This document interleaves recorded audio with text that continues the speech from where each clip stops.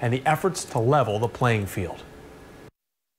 Implicit bias exists in all parts of society. A key part of the American dream is home ownership.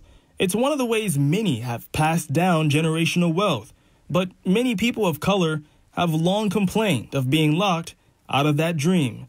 Decades ago, banks refused to lend to minorities, but today, the issue is implicit bias. When you have a person of color come in compared to others, suddenly the perception of risk, that inherent risk is there. This is Dr. Sri Sundaram, Dean of the School of Business at the University of South Florida.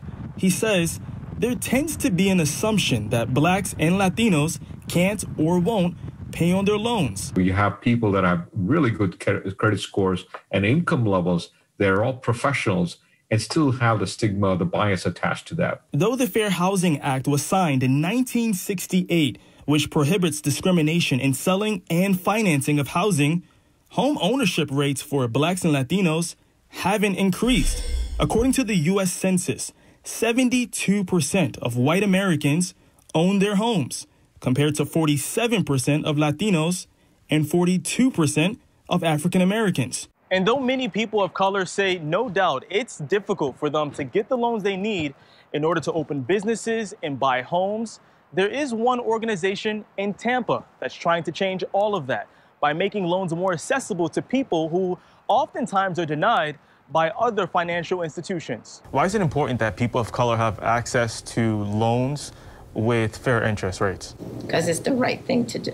This is Aixa Antonio Thomas, Executive Director of Solita's House, a community development financial institution. Her organization gives financial advice and lends money with low interest rates, mostly to people of color. So for you to tell me that just because of what I look like, I may have bad credit or I may be a greater risk to you is ridiculous. This is Dondria Grace, and she's rented all her life. But with the help of Solita's House, she's close to moving into her very own house. My goal to move forward, become a first-time homeowner. Her house is currently being built. Tell me why home ownership is important to you. I don't have everything that I can think of, but I never had a home. This is how you continue to create wealth. And though Dondria is fortunate to have community advisors and financial assistance, many other people of color are trying to get mortgages through major lending institutions.